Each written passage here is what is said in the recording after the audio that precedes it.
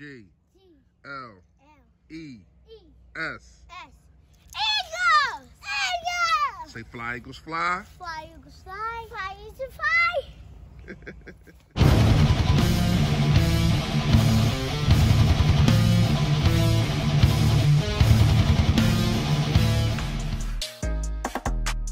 What's good, Eagles fans? Y'all are tuned into a very special dose of Chalk It Up, where no matter if we win or if we lose, we just got to charge it to the game. So, the General, Philly Fresh, was live streaming last night, and he was having people call in, man. First things first, make sure y'all subscribe and watch my man Philly Fresh content. The dude is a beast when it comes to the Eagles, dog. Straight like that, man.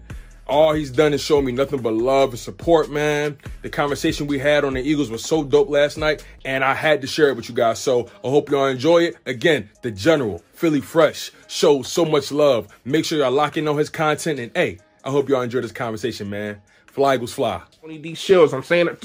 Tony. Yo, that. You know who it is, man. You know what it is. It's your boy Philly Fresh, a.k.a. the General, here reporting for duty.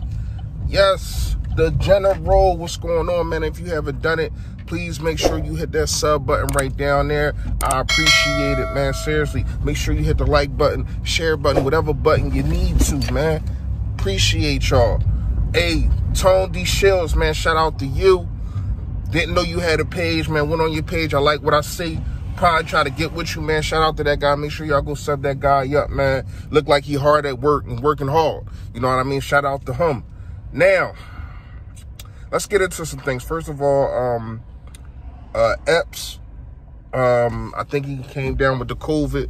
I hope everything is okay with him. They did have practice the other day, so a lot of people got to get tested who was around him. But if they had their mask on and they were supposed to be social distance, which I don't know how you do at practice, but it is what it is. So hopefully everything is okay with that situation. It's the bye week, so, you know, I don't think that, I don't know. I don't know if he'll miss a game. I think you got to quarantine for 2 weeks, so we'll see, man. But, you know, hopefully the best for him, man. Hope he has the best health. Now, let's get into y'all who are DMing me, who are commenting, who are just making outlandish things, saying outlandish things. Even people that I talk to in person. If you think that you can bench Carson Wentz for Jalen Hurts and everything will be fine, you freaking tripping. Like, I don't understand it. I get it. I get it. He's not having a season that you want him to have. He's not having a good season. He's not having a perfect season. But everything ain't around him is not going. How about y'all think about benching Doug Peterson as OC, benching Doug Peterson as the play caller? That's where my problem leads at, man. That's where my problem leads at, and I don't understand why people don't see it. They just look at the quarterback making dumb plays. They just look at the quarterback. They just look at the quarterback fumbling. They look at an interception and just say that's all on the quarterback. It's not. That 4th and 3 play. Once again, I'm going to tell y'all. A timeout should have been called by the coach from the rip. You tried to outsmart them, catch them off guard like you did against Baltimore, and it blew up in your face. Actually, it blew up in Carson Wentz's face. Now, everybody looking at Carson Wentz, oh, you should have got the ball out. No, his first read was covered. His second read was all the way down the field, across the field. Shout out to Gate City. Like he said, it should have been a half-field read there. If it's 4th and 3, you know they coming. They ain't got nothing. They don't got nothing to play for. They're going to send the Wolves. Or the Wolf Hunter, should I say. I don't appreciate it, man. I don't appreciate it. And let's just get into some things right now. When I look at it, right, I seen this guy play to his best potential. I don't want to say best because I still think that he got some more growing to do. I still think that he can be better than what we've seen in 2017 and also last year. You know what I mean? But here's what I can say real fast, y'all. This is what I want to say. If you look at it, look at the numbers and look at what's going on. The numbers can tell you a whole lot. You know I'm not a numbers guy. I keep it real with y'all. But at the same time, man, when you look at it, it's like, damn. He has been sacked 32 times, I want to say. Last year, he was only sacked 35. It's only week 8. He has a chance to be doubled sacks. Now, if you want to say 4 or 5 of them is on him, but how much of it is on the offensive line and also the schemes? the schemes are not good enough? Do you know that Carson Wentz was top 5 and top 3 in third down conversions because of the schemes and because of him rolling out and making plays with his legs, with his coaches not giving him an opportunity? Do you know that Carson Wentz was number 3 in the red zone for the last 3 years? That's because the ball was coming out of his hands fast. It was better routes. Guys was catching the football. But yet and still, everybody's looking at Carson Wentz. Everybody's saying that Carson Wentz is doing this and doing that. I'm not saying he's playing good. But for you to think that Jalen Hurts is going to do something, what do you think that Jalen Hurts is going to do that Carson Wentz is not? We're going to turn into a Lamar Jackson type of team, and we're not that type of team. We're going to turn to run the football with your quarterback. That's not who we are. That's not who we are. So before everybody keep trying to get on this train, I'm going to tell you right now, you don't know football if you think that Jalen Hurts is going to come on the Philadelphia Eagle football team and lead the team and do better than Carson Wentz. Especially with this play calling, with this scheme, and with this offensive line. Now you want to talk about, a dude like Max Kellerman, who knows nothing about football, knows nothing about football, pisses me off so much. You know what he said earlier? He said that Carson Wentz is having the worst fifth-year season like he never seen before. These are untrue. Because you want to know who had bad? Well, this is his 4th season. But Ben, he had 18 touchdowns, 23 interceptions. In Peyton Manning's 5th season, he had 26 touchdowns, 23 interceptions. So don't come on here telling me that nobody else is just throwing picks in their 5th year. You're still a developing quarterback. You still are developing. And once again, what people don't understand and what people don't get is the play calling. I will show you one right now. Look at this. What is Jalen Hurts doing? Why is he even in the play? He's basically playing like Carson Wentz. What is that? What kind of play is that? Can one of y'all tell me? Because I can't.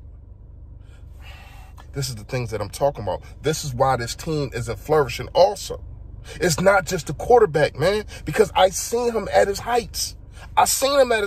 You cannot tell me what I seen in 2017 and what I seen last year was a flash in the pan. It ain't. Something is going on. It's probably too many people in his head. I don't know. I don't know if Morning Wig is telling him one thing, then Richie Rich is telling him another thing, then Doug is telling him another thing, and then now Josh McCown is gone. The guy who I wanted for him to be on Carson Wentz's sideline, on his side, you know what I mean, right there, it looked like that's what we had in 2019. And in 2017, he had Frank Wright or John DeFilippo in his ear. I don't think he has none of that now.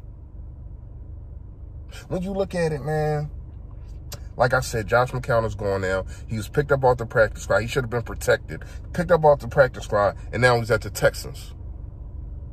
I would have brought him as a coach.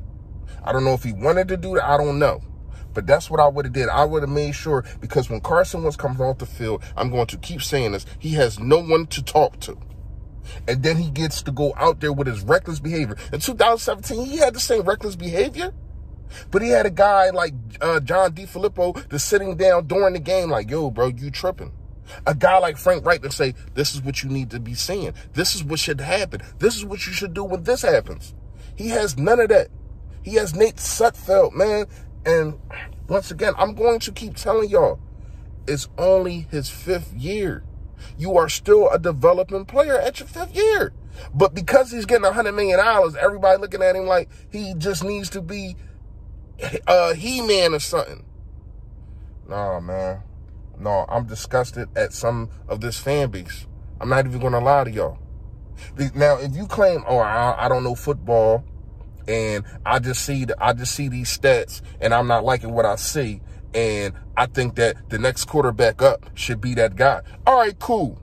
And then I will have a talk with you. I will sit here, I will tell you why you're wrong, and I will tell, but for you to come on my channel and for you to comment and saying, bro, look at this and look at that, and you don't know what the heck you're talking about, I'm going to call you out every single time. Stop DMing me with this stuff, with these stats and this nonsense, and you don't have no stats on Doug Peterson. You don't want to talk about the misuse of clock. You don't want to talk about the misuse of timeouts. You don't want to talk about his fourth down plays. He is holding his team back. Yes, he is. Listen, man, that's really all I got for today. I usually do my my weekly picks. I'm going to do them tomorrow. I don't know who's playing today. I'm not sure. But I usually, like I said, I usually do my weekly picks, man. I'll probably do that tomorrow, man. Ain't gonna be no do's and don'ts. Sorry, no free giveaway. But the ones that I owe y'all that gift card, that thing on the way, man. Had a couple things I had to take care of, but I got y'all. Best believe I'm gonna get y'all email and them things coming expeditiously, man. But once again, man, shout out to all of y'all for coming on the channel, man. I'm gonna try to go live with y'all this weekend so we can sit there and we can talk some more. We can talk some more. We can talk some Doug over Carson Wentz versus Carson Wentz. Whatever. We can bust it up. We can talk. Anybody want to come back on the channel and you think that I'm wrong, I am going to give you a chance to try to rebuttal everything that I say. It's going to be hard to do it. I gave people a chance a couple days ago. Ain't nobody want to come on. Well, people came on. Shout out to everybody come on. Ain't nobody want to come on to try to confront me on it. I'm giving people a chance. I'm being respectful. I'm going to be respectful. I ain't going to call nobody out their name or nothing. Come on down. Come on down, man. Shout out to all of y'all, though, man. Seriously, man. The love is real, man. You already know. Yo, that. Stay Philly, stay fresh.